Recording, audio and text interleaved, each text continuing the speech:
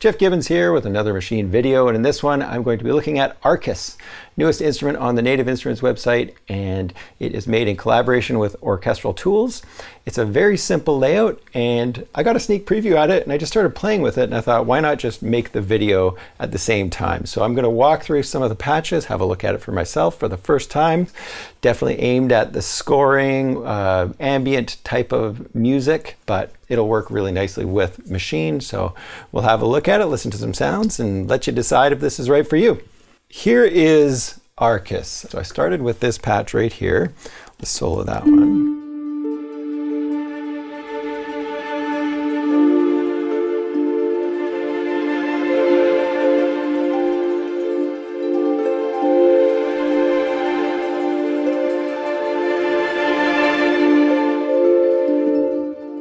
That was the first layer. It's this beautiful sound, and you see when you load up Arkhis, you get access to the 3 different layers, and we can see the layers up here on the screen.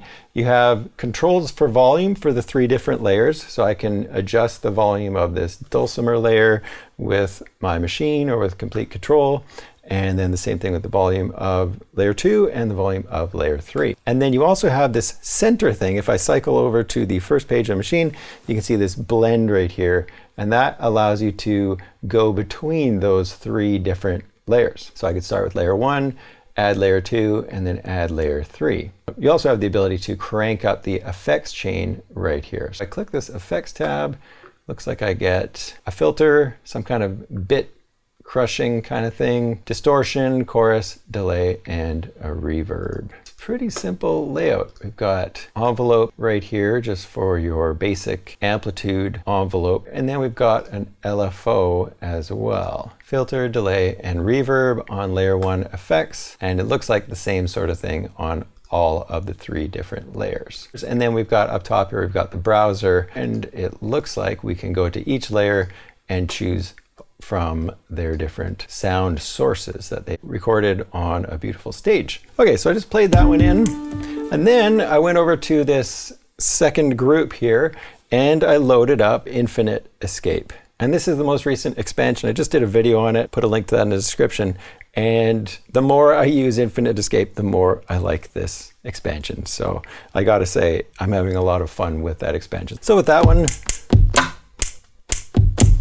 just played something in, and then I went to another patch. This is where I decided I'd start the video. So let's check out some tones here.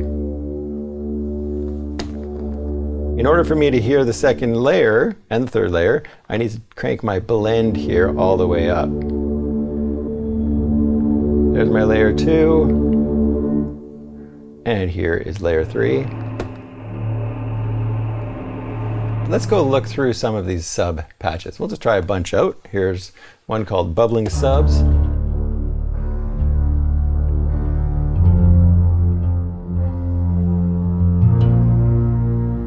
Pretty cool.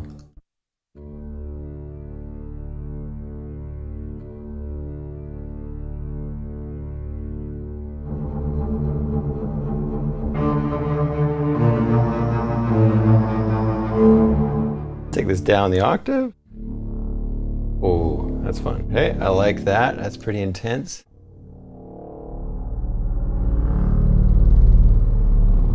I don't really get a mixer, so I can't see which one is louder right now, but let's go to layer 2, turn it off for a sec, layer 3. Okay, so there's our swelling one. Layer 2 is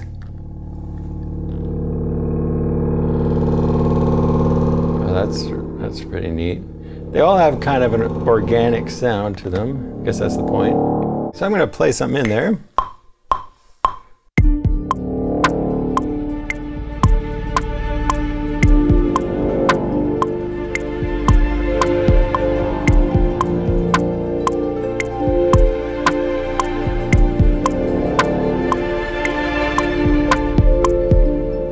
So let's try something else. We've got kind of a bass patch in there. Let's go for some motions and see what we've got. I'm going to start a little backwards.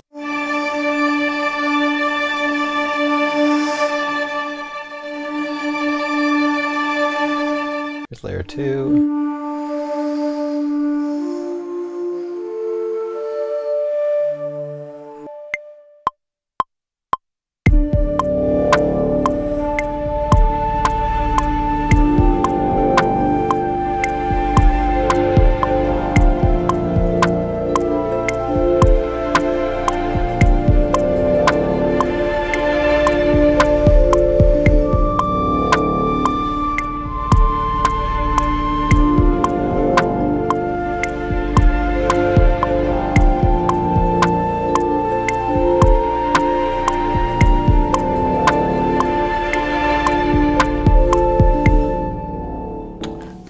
kind of interesting. Got a bit of a melody, really slow moving melody. Let's make a new group. Command T, by the way. Back to motions for a sec, see what we've got other than that one patch. So what I think I should be doing from now on is just crank up the layer blend here. So then I can hear what the different layers are. Turn off all the layers for a moment.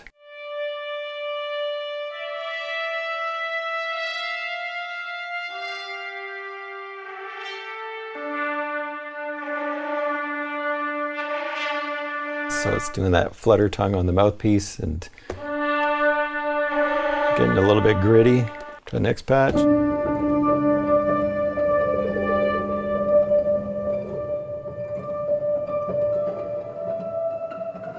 Sparkling orchestra, that's really nice. Reeds.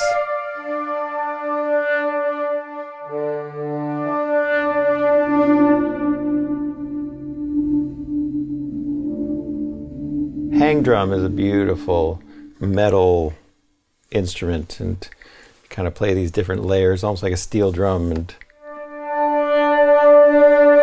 I do like this reed one. I'm just going to go with that one.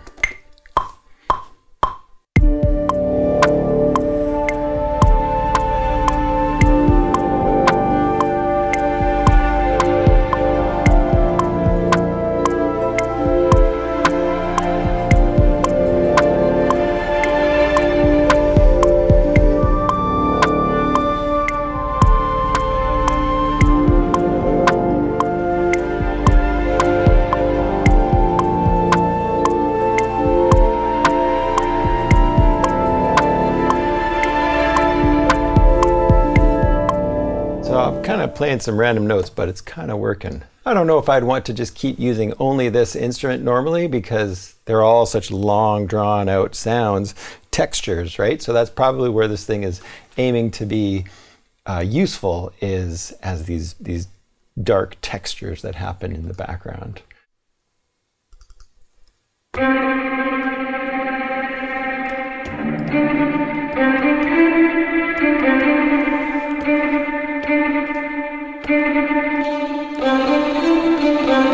So you can hear that one had a filter on it right away.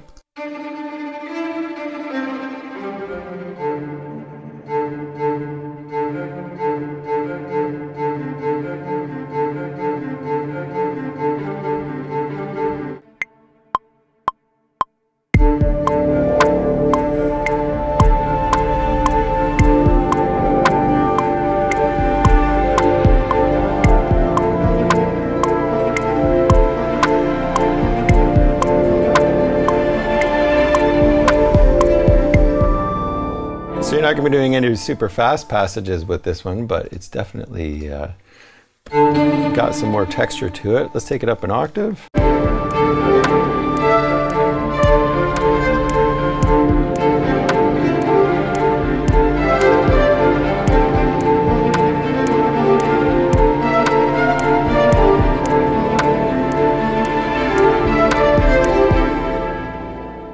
Going in places that I wouldn't normally go, and again, it's just always being inspired by the sounds, which is so often how I work. So let's start from scratch. Got a new one loaded up. So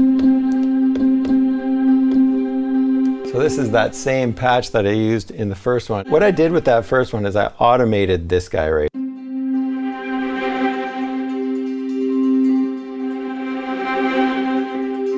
So I just played the notes in, and then I held down automation, and then just played around with that control. Let's find a new patch, see if we can get inspired. Let's go to, let's try sparkles. Try in the middle somewhere, sad sparkles.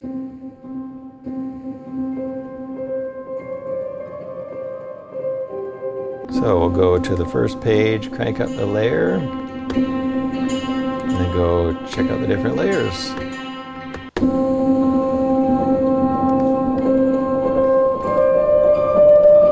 Take this down to 65.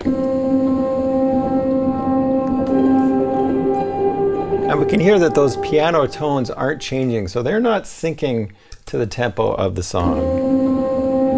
That's just like a sample, so it's a little bit more random. Okay, let's try Rookie Mermaids. I love the patch name.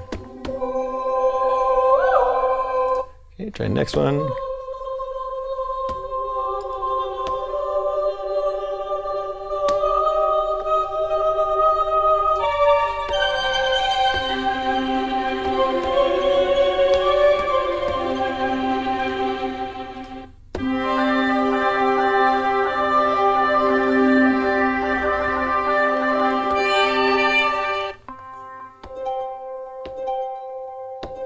All right, let's see what's on this one. Crank up the layers.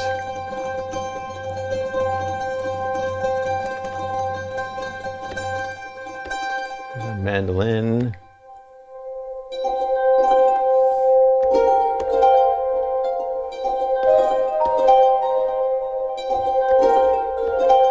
Oh, I like that one by itself. So let's go with just that one for now. I'm going to go to keyboard mode. I'm going to change this to modes, and I'm going to change it to Dorian.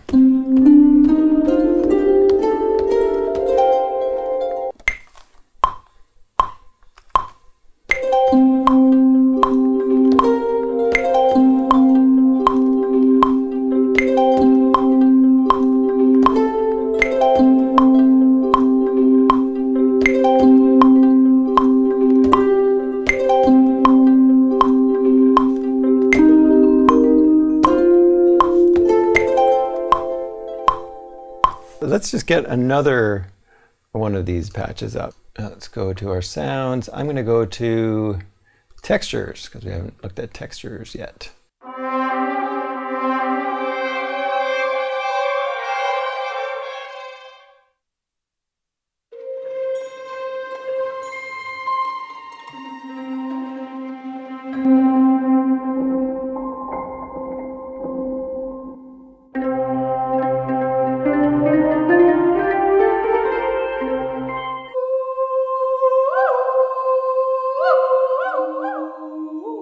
I need something a little bit more percussive.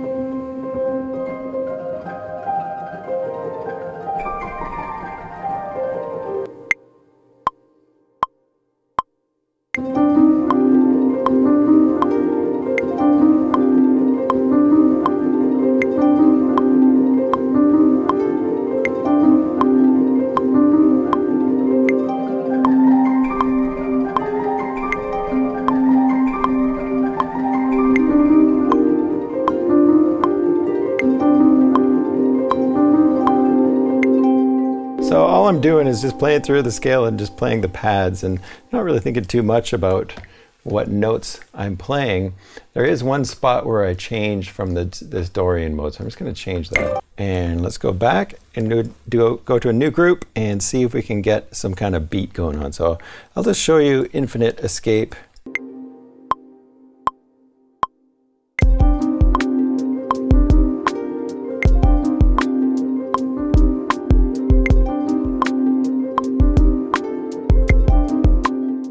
Okay, that's kind of neat. Let's add another Arkhis in there.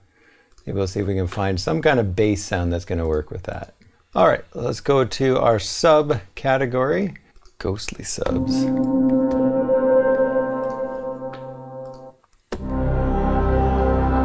Oh yeah.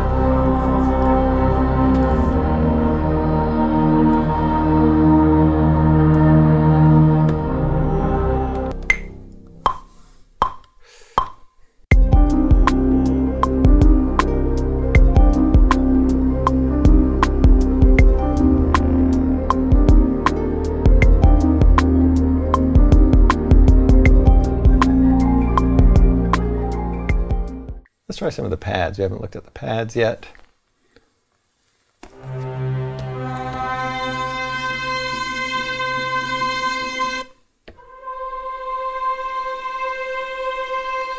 Oh, this could be nice. Let's try going to chord mode for a second.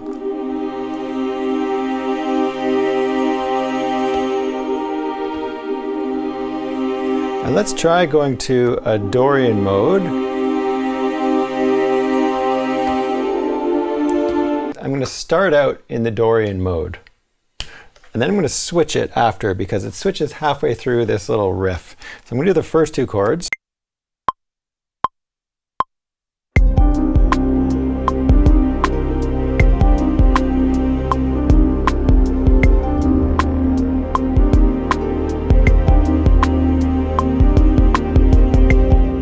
And then for this next half, what I'm going to do, I'm going to make this 8 bars. And for the next half, what I'm going to do is I'm going to switch to a different mode. I'm going to switch to back to minor, just regular minor. So then I can get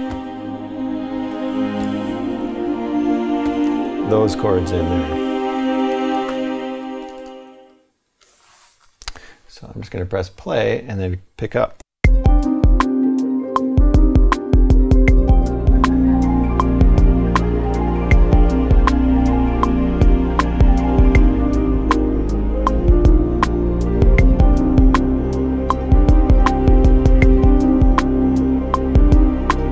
Try something else. Let's go to motions again and see what we can find for motion sounds.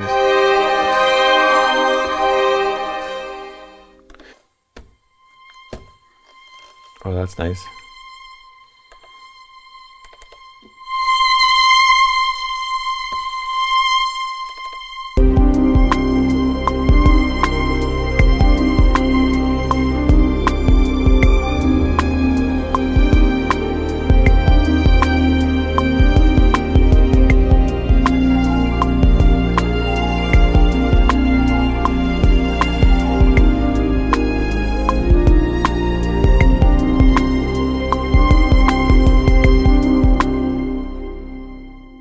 And let's have a look at stutters. I don't know if we've looked at stutters at all.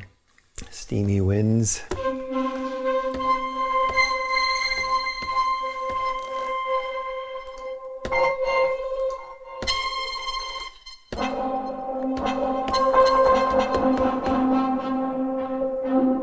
I haven't looked at swells either.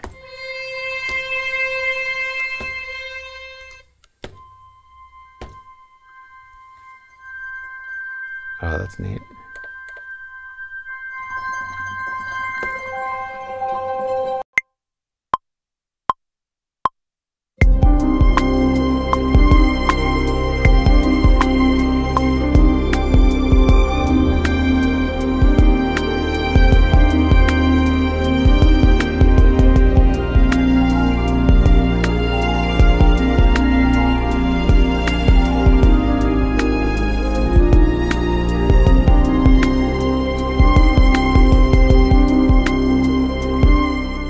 So that gives you a taste of some of the patches. Definitely more of an ambient type thing.